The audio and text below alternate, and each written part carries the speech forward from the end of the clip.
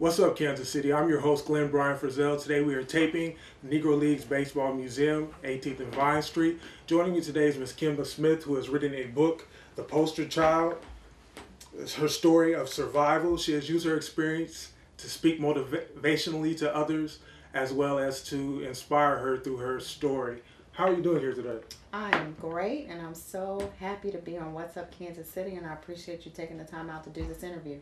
We're happy that you could be here with us today. Can you tell us a little bit about who brought you here and An organization called National Alliance of Faith and Justice, they are sponsoring this What's Love Got to Do with It launch that has been launched in 4 different cities across the country: Prince George County, D.C., Fort Walton, Florida, and Norwalk, Connecticut. And so this is our final stop with the launch, but ultimately it's a curriculum that's geared around my story, Poster Child. The curriculum's called What's Love Got to Do with It? And basically it is encouraging young people to make healthy choices and to look at various aspects of what goes on in our communities and what goes on in our legal system. And making healthy choices, and also developing their goals and aspirations as far as where they're going to go in life. And hopefully this curriculum can help guide them in not getting in those toxic relationships or roads to self-destruction.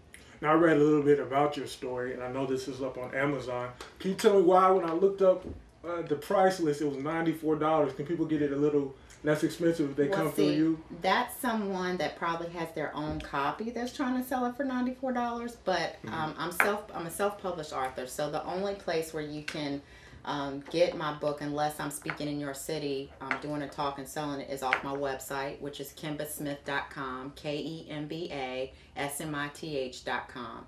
And basically, it took me a long time to get my book in print, because I'm very transparent. I'm very open and real about the choices that I made. I'm not a person that was formerly incarcerated that says I didn't do anything wrong, or I didn't know what the guy was doing, because I was in a relationship with a drug dealer. And hopefully this book would help save lives, help young girls not get in crazy relationships and think that being with a drug dealer is cool, when in fact it isn't.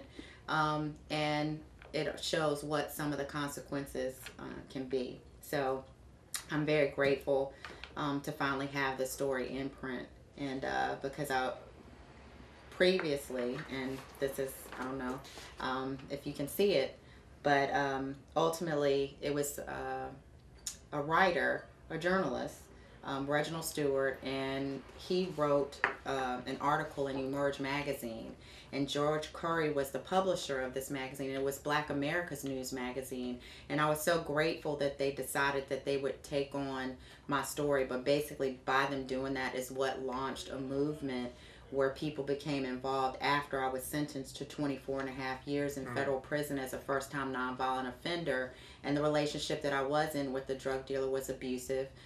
With my legal case, the prosecutor said I never handled, used, or sold any of the drugs that were involved, but yet and still I was still sentenced to 24 and a half years. So by Emerge magazine taking on that article, it launched the NAACP Legal Defense Fund, taking on my case pro bono, and several organizations jumping on board, such as the Deltas, the Links, the National Council of Negro Women. And it wasn't about people feeling sorry for poor little Kemba, or feeling sorry for my parents because I was their only child, and because I was from this middle class background. It was because the fastest growing population within prison were Black women, and so they had hoped that my case would set a precedent and help other people who are first-time nonviolent drug offenders incarcerated. But unfortunately, and fortunately for me, my only source of relief was through receiving executive clemency from former President Bill Clinton. Did you ever get a chance to meet President Clinton? I did, and it was October of last year. It was a campaign where Governor McAuliffe was running for governor. And so Bill Clinton, Governor of Virginia. Yes, Bill Clinton was at one of his campaign stops, and I was there, and that was the first time I actually met him. So I never thought I could be starstruck or be speechless in front of anybody. Mm. But other than me saying thank you, I don't even remember anything else from it. It happens. It happens. President Clinton's a very gregarious guy.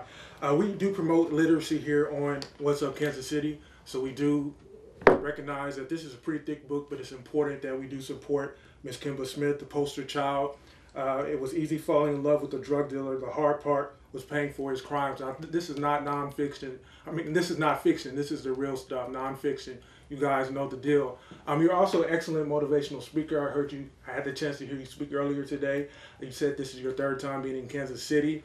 We don't want to hold you. I have 4 questions that I do want to ask you. I know you have to get out and eat your barbecue. Of course. Wouldn't be here and not get any. Barbecue and some fries. Okay. That's how you're supposed to do it when you're in Kansas City? That's how it's supposed to be done. Okay. Now I'm going to read my questions to you if you don't mind. I just prepared them this morning. Okay. Ms. Smith, I often hear parents say that they aren't sending their son or daughter to such and such a black college because it's a party school and they'll get into too much trouble. What can you say to young teenagers? Well, first off, I hope parents don't have that mentality because what goes on at HBCUs goes on at other universities too. Even though I was a student at Hampton University, what happened to me at Hampton University could have happened to me at Columbia University. I mean, I've read about big drug busts that they've had at Columbia University.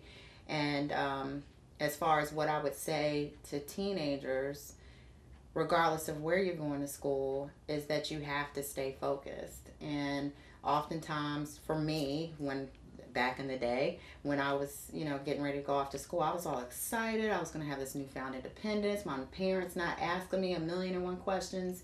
And when I finally got there, I kind of ran with it. And one of the things that I do talk to young people about, in particular young girls, is the issue of having low self-esteem. So, I was in this new campus environment and, felt insecure about myself. So there are definitely some things that you have to recognize about yourself, parents, some things that you need to recognize about your children that maybe you should have some discussions before they go off to college. But as far as to the teenagers, just most importantly, the importance of you loving yourself. And if you love yourself the way that you should, you will be cautious of who it is that you keep around you. You will also be focused on your passion, your goals, what it is you want to do in life, and you will create a balance in that environment to realize I don't want to jeopardize my goal, my passion, the reason, the priority why I'm here at this institution. So I just, encourage the teenagers to stay focused and the importance of loving themselves. We know that social media devices can be used to bully Ms. Smith, but we know that they can be used to kickstart and for praise. Unfortunately, the bullying modus of operation can have devastating effects. Speak about how parents can be vigilant. For myself, when my son's a sophomore now. And I use Miss Smith. I should say is it Prada? It's Mrs. Pradia. Pradia. Miss Smith is fine too. Either way, I answer to both. So you have a grown son now. I have a grown son, by the drug dealer that I was in a relationship with. When I turned myself into the authorities, I was 7 months pregnant with him. And my parents raised him until I got out of prison. But I'm grateful for my son and I's relationship. But when he got into the teenage years and in high school, I did monitor, his social media accounts. And I just think that it's important for parents to know what's going on with their child. I mean, I don't understand how some parents where their kid could be like, Mom, I'm blocking you, and they just be okay with it, because I want to know who my child really is. And for those children that are doing the bullying, if their parents were monitoring their accounts, they would know that their child is being a bully. So I think it's just important that there be full parental involvement during those formative years. But I know that it can be difficult. And then there are a lot of kids that just don't have that guidance, don't have that mother and father for whatever reason. That's could be no fault of their own, so there's no monitoring of that situation. But again, I think if when we're talking about the teens and the bullying and the ones that are doing the bullying, if they love themselves enough, they wouldn't be doing that type of activity. Obviously, if they're bullying, there's some issues that they have with themselves where they have to build themselves up by bringing other people down. And how can you block something when you didn't buy it? I mean, if your parent, most of the times the parents are the ones investing in social media, and I don't know, I'm listening to what you say. I would be credulous, if my son came or daughter came to me and said, I'm blocking something that you bought. I would also want to be a part of my son and daughter's life. Exactly. While you were locked up, your parents were your spokesperson, crusading for justice for their daughter. President Clinton pardoned you. Part of what attracted advocates to your case is what they say are disproportionate and apathetic mandatory minimum sentencing. That would have been a tough one to memorize. We have had Judge Garrett, and we will be having Judge Otto on the same program coming up in upcoming months. Speak about the injustice that exists in the judicial system in our middle class and upper class communities. Wow, you have some thought-provoking questions. Thank you so very much. I will say my parents, they are the heroes to this whole poster child Kemba Smith story. Never in a million years I'm sure my dad would have never thought that he would have been walking away from his CFO position at an organization because his boss told him she didn't want him publicly speaking out about my situation because it was presenting a poor image to the company. So he made a conscious decision that he was going to walk away from all that and do whatever he needed to do to bring his baby girl home. But the injustices that's going on, and I think what happened to me not only educated my parents about their own situation, but when they came into the prisons to come visit me, they saw the many other people that are impacted by some of these unjust laws. And so the laws that I speak on mostly are the disproportionate impact as it relates to crack versus powder cocaine, which President Obama did sign the Fair Sentencing Act that reduced the 100-to-1 ratio, where a person would get sentenced 100 times more harsher for crack cocaine versus a person that had pure powder cocaine, where they reduced that from 100-to-1 to 18-to-1. But there's still a fight because, number one, it needs to be retroactive, and number two, it should still be 1-to-1. And so those type injustices are things that we've been continuously fighting. Also, too, as it relates to my individual journey, is the fact that I know 2 women who are still incarcerated, who have served over 20 years in federal prison, who are first-time nonviolent drug offenders, never been in trouble before, who have a life sentence. And so even though I share certain aspects of my story, I'm trying to educate the community in knowing that my story is not unique and that there are other people that are still there that deserve the same opportunities that I've been given. So that's one of the reasons why I'm passionate about advocating for those that are left behind in prison and trying to change the laws. Passionate advocate. Ms. Smith, your book details your on and off again relationship with your ex-boyfriend, Peter Hall, who's now deceased. What do you tell your son to make sure that he uses the positive traits, if there were any, that you saw in Peter in his interpersonal communication skills / connections? My son, ever since he was little, I think from being around older people and being around my parents, he's always been intelligent and well-spoken.